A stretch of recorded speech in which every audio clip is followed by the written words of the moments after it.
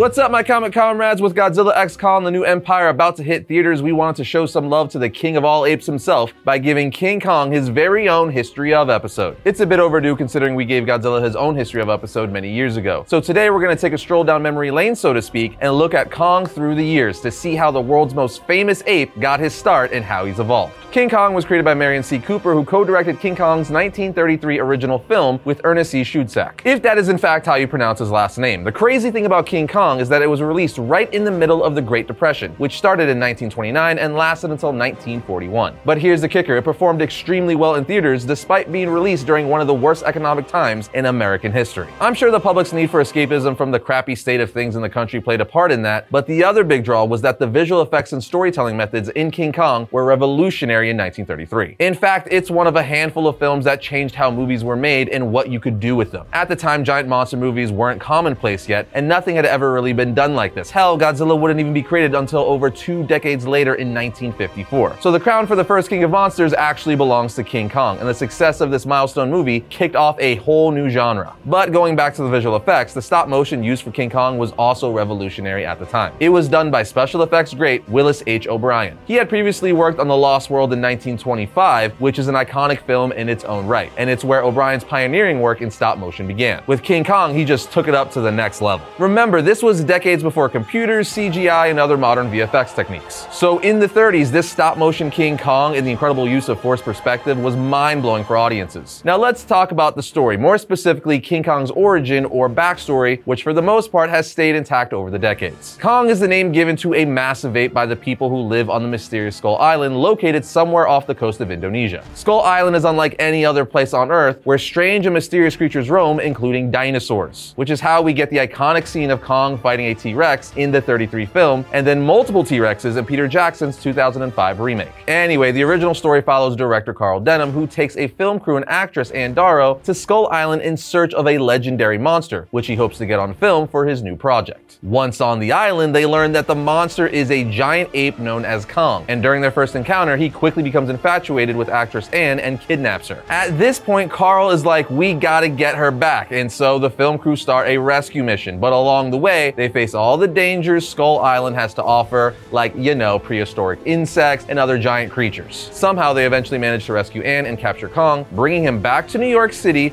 to turn him into an attraction called King Kong, 8th Wonder of the World. However, when Carl unveils Kong to the world and the press starts taking pictures, the Flashes enrage Kong and he breaks free from his chains, wreaking havoc in New York before capturing Ann and climbing the Empire State Building with her. Kong then safely sets Ann aside as he battles machine gun fire from swarming planes, which has since become one of the most iconic moments in all of film. But after taking large amounts of machine gun fire, Kong loses his grip and falls to his death. Carl Denham then walks to Kong's body as a police lieutenant says, "Well, Denham, the airplane's got him." Denham responds with what has become one of the most iconic lines in movie history: "Oh no, it wasn't the airplanes. It was beauty killed the beast." But that sums up Kong's origin story that for the most part has stayed intact over the years. It also cemented Kong's love for blondes. You know, don't hate the player, hate the game. Anyway, since his theatrical debut, Kong has been featured in a total of 10 different films. 1933's King Kong, Son of Kong, King Kong vs. Godzilla, King Kong Escapes, 1976 King Kong Lives, the 2005 King Kong remake, Kong Skull Island, Godzilla vs. Kong, and now Godzilla x Kong: The New Empire. So let's break down some of the more significant ones, like the sequel to the 1933 King Kong, which released the same exact year. Son of Kong follows Carl Denham, the filmmaker responsible for bringing Kong to New York City, and how he's facing lawsuits and potential financial ruin due to all the damage Kong caused in New York. Because of this, Denham goes back to Skull Island, hoping to find treasure to solve his problems. And while you think he would have learned from the first time, he arrives only to realize that it's not going to be that simple. This time he runs into a much smaller and friendlier ape, who he names Little Kong, or Son of Kong. Denham and singer Miss Peterson, who he brought with him because he always has to have a pretty girl with him on Skull Island, helps free Little Kong from quicksand. After this, while Denham and Helene are looking for treasure, Son of Kong defends them from all sorts of threats that are on the island. So much so that the film ends with Kong's son sacrificing himself to save Denham and Helene. It's another great addition to the franchise and does a good job of expanding the idea that Kong and his kind can have an empathetic relationship with humans. You know what else is a solid addition for King Kong fans? Collectible toys, and today's sponsor, Playmates, has created an awesome new lineup of action figures around the Godzilla Kong movie. Playmates is an awesome company that's created iconic toy lines for fan-loved franchises like TMNT. And recently, Playmates sent us over these highly detailed 6-inch basic figures and the awesome 7-inch Battle Roar figures, which are pretty fun. The 6-inch Godzilla Kong line includes Godzilla Evolved with a detachable heat ray, Kong with Beast Glove, Scar King with Whip Slash, and Suko with Titanus Doug figure. Each one features multiple points of articulation so you can display or recreate favorite scenes from their epic battles. Every detail is made to match the new movie, ensuring a legit representation of these iconic characters. And then if you want to go all out, you can get their 7-inch Roar line that has sound effects. These fun toy figures are molded from soft rubber to create a realistic expression as they roar. All you gotta do is press the button on the figure's back and unleash the classic Godzilla roar. Playmates Toys also has other items for Godzilla Kong: The New Empire, like masks and miniature collectibles. And you can buy your Godzilla Kong action figures at your local Walmart or check our link in the description below for some Titan action. Now returning to our classic Kong films, in 1963, we got King Kong vs. Godzilla. This was the very first time audiences got to see King Kong battle the King of Monsters. And while the plot of the movie is ridiculous, it was a huge moment for what would later become known as the Monsterverse. I mean, I saw it as a kid nearly 30 years after its release, and it still blew my mind. The story essentially focuses on a company called Pacific Pharmaceutical who wants to boost the viewership on a TV show the company is sponsoring. And to accomplish that, they decided to find and capture King Kong, who now resides on Faro Island. At the same time, a United Nations submarine named the Seahawk accidentally awakens Godzilla from his icy slumber when it collides with an iceberg he was buried in. So he claws his way out and makes his way to shore, where he's greeted by a barrage of heavy artillery from the Japanese military. But the incoming fire only makes Godzilla more angry, and he starts destroying everything and wreaking havoc all through Japan. As for Kong, Pacific succeeds in capturing him, but he eventually breaks free from his restraints and starts making his way to Japan, where he comes face to face with Godzilla for the very first time. Like I said, it's all super cheesy, with a guy in an obvious monkey suit playing Kong and another guy in an obvious dinosaur suit playing Godzilla, and the two are fighting each other. But honestly, those things give it a charm that makes it fun and at times really hilarious. I mean, the part at the end where Kong gets flown in to fight Godzilla with giant balloons towed by helicopters is utterly just monster movie gold. But the biggest takeaway here is that this is the first time King Kong fought Godzilla, which was a milestone in movie history and set the stage for big things to follow. In the end, their battle leads to a showdown on top of Mount Fuji, where Kong gets the advantage by using electricity to charge himself up, and then uses the electricity to weaken Godzilla with lightning strikes. I mean, obviously. The battle ends with Kong and Godzilla falling into the ocean while fighting each other, and Kong eventually emerges with no sign of Godzilla, making King Kong the last man standing, so to speak. But Godzilla wasn't dead, of course, he just vanished back into the ocean. So Kong took round one, but fast forward to 2021, where Godzilla would get his revenge in Godzilla vs. Kong. And this time he would reclaim his title of King of Monsters in a brutal rematch, where after dropping and pinning Kong, Godzilla stands over him and roars in Kong's face as if to say, "Stay down.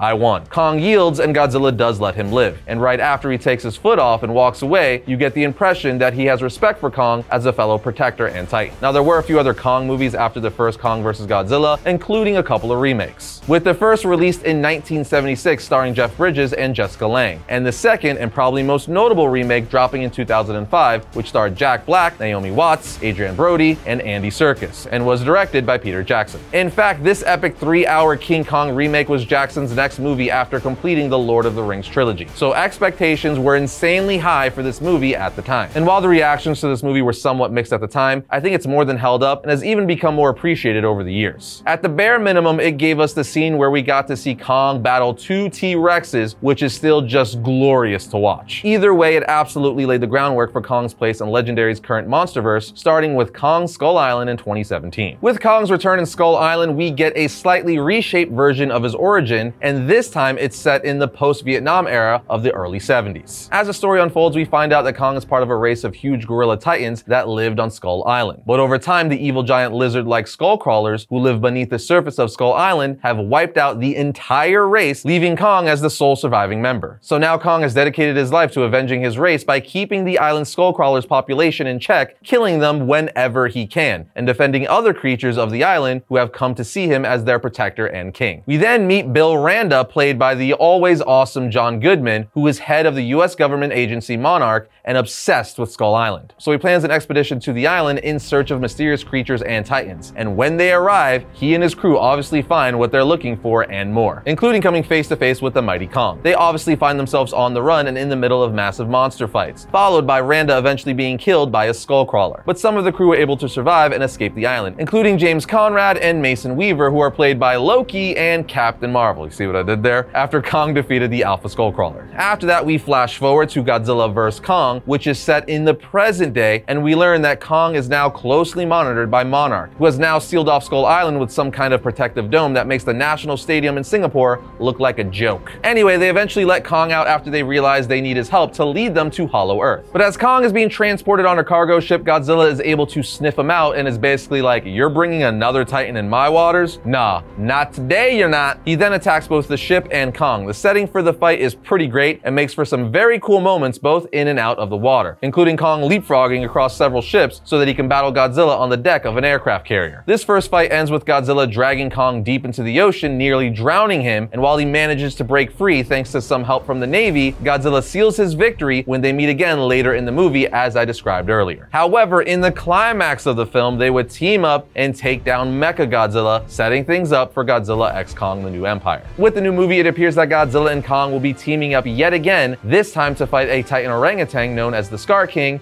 and Shimo. Kong is also wielding some kind of metal gauntlet along with a battle axe, and I'm gonna tell you right now, we're here for it. But let's change gears a bit. Even though Kong is known for being on the silver screen, he's also graced the small screen and comics. I know some of you will remember the Mighty Kong animated musical movie that was released straight to home video in 1998. It was one of those movies I've never seen all the way through, but I would watch it in pieces when it was aired on TV. It was a guilty pleasure, what can I tell you? Anyway, here's a real flash from the past. Who remembers the epic Kong animated series from 2000 that lasted for 2 seasons? It was so good. The series revolves around a young scientist named Dr. Lorna Jenkins, who takes a DNA sample from Kong after his death at the Empire State Building and clones him with the DNA from her grandson. They then discover a way to communicate with Kong through a special device called a cyberlink. The cyberlink allows them to share thoughts and emotions with Kong, forming a deep bond with the ape. From here, Dr. Jenkins and her team, including her grandson Jason, use the cyberlink to set out on various missions to protect the Earth from threats, both natural and supernatural. It was a very underrated series in my opinion and was cut short too soon. However,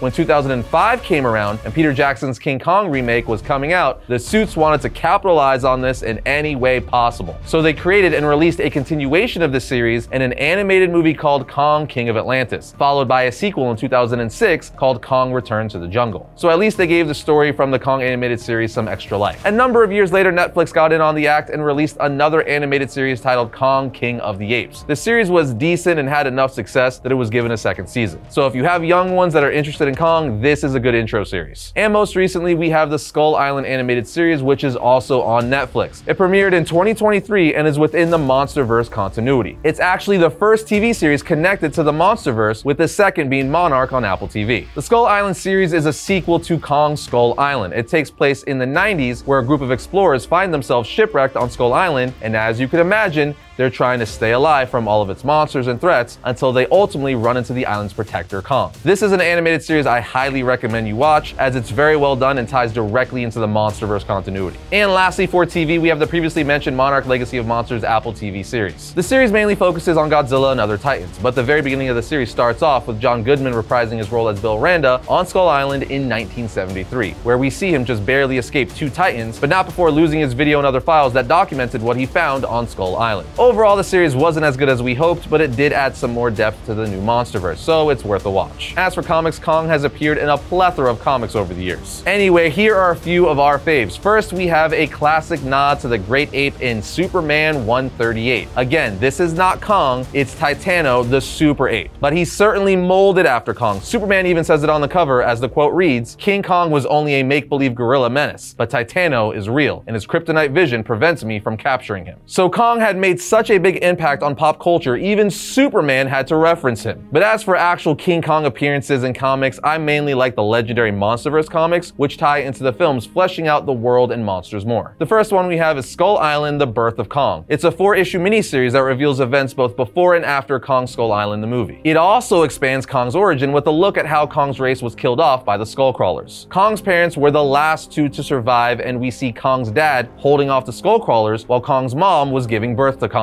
Once Kong was born, his mother took him to a cave and hid him there. He then watched through a hole as his parents were slaughtered by the Skullcrawlers. Once the Skullcrawlers left, he walked over to his now dead parents and wept. It's pretty tragic and explains why he hates the Skullcrawlers so much. If you think about it, Kong is basically the Dark Knight of the Monsterverse. Skull Island is his Gotham City. I'm just saying, it was right there in front of us the whole time. But the main point is, if you like the Monsterverse, you need to read this book. After that, we also have Kingdom Kong. It's a prequel to Godzilla vs. Kong and gives more details on how Monarch attempted to find its way into Hollow Earth. There's also a prequel comic series to Godzilla x Kong called Godzilla x Kong the Hunted that just dropped and will fill in some gaps leading into the new movie. And the last comic we're going to mention is Justice League vs. Godzilla vs. Kong. We're currently covering this entire series on the channel right now, so check it out right here. It's been fantastic thus far, putting the DC universe against Kong, Godzilla, and the entire Monsterverse. They use this series to do some crazy stuff too, like Kong apparently is becoming a Green Lantern by the end of the series, which is insane, and Batman's building a giant Godzilla-busting mech suit to fight the King of Monsters. It's Saturday morning level fun, but let's shift gears once again and look at Kong's powers and abilities. First off, he's a giant ape. As of Godzilla vs. Kong, he's a whopping 335 feet tall. Now, normal gorillas can lift around 10 times their own body weight, and Kong weighs in the neighborhood of 50,000 tons, meaning he could lift around 500,000 tons. But besides what he benches, he has super reflexes, stamina, senses, endurance, vision, speed, agility, durability, and he has an accelerated healing factor. Kong is also incredibly smart. The dude straight up knows how to use weapons like a human and even knows sign language. Basically, what it all comes down to is Kong is the closest thing to a human titan we have, as gorillas are the animal species closest to humans. Also, Kong is the Batman of the Monsterverse. I have spoken. As for reading recommendations, check out Justice League vs. Godzilla vs. Kong, Skull Island: The Birth of Kong, Kingdom Kong, Godzilla x Kong the Hunted, and out of all the King Kong movies you could watch, you gotta watch the original from 1933 if you've never seen it. That's monster movie history right there. But there you have it, friends, the history of King Kong. Let us know what your favorite Kong movie, show, or comic is, and whether you're excited for Godzilla x Kong. I know we are. Other than that, we'll see you next time when we talk about all things comics.